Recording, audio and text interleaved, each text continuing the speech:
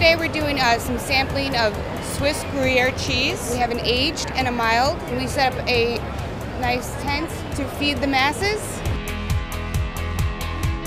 I always like Swiss cheese. I always grew up eating ham and Swiss cheese sandwiches. So. I love Swiss cheese. The taste is unique. When I think of Swiss cheese, I think of the holes.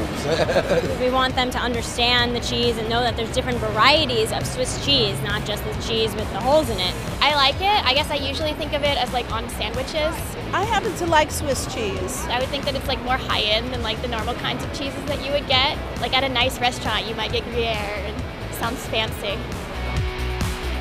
So we've been asking people to try and pronounce it. It's a little hard to say. Le Gruyère. Gruyère? Le Gruyère. Gruyère.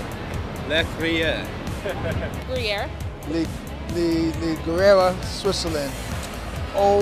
AOP. It's a little hard to say. Le Gruyère AOP.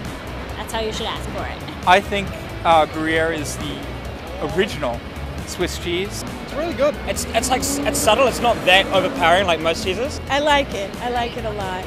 Very elegant. I look for grass-fed cheese, and this is one of the best tasting ones I like. It has an excellent taste and an excellent texture.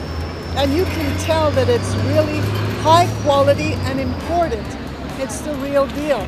Our hope is that maybe we showed them some different kinds of applications, some new pairings. Go buy our cheese. Thank you for the cheese.